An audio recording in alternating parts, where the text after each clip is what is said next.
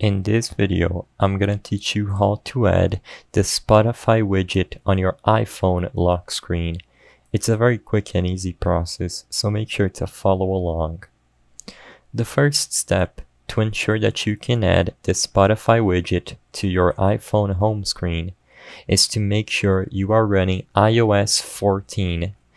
To access the Spotify widget, you need to be running iOS 14 or else you will not have the option to do so. After you ensure that you have iOS 14 on your iPhone, the first step is to download and run Spotify once. So log into your account and play any songs you would like to hear. Afterwards, all you have to do is to long press on the home screen anywhere else on the screen. After that, enter the edit mode. Scroll down and find Spotify from the widget list and select the size. After you resize it properly, just click Add Widget and drag it across your home screen.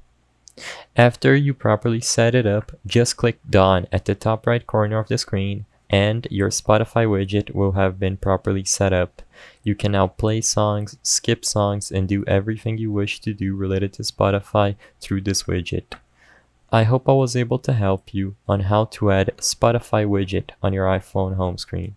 If this video helped you, please be sure to leave a like and subscribe for more quick and easy tips. Thank you for watching.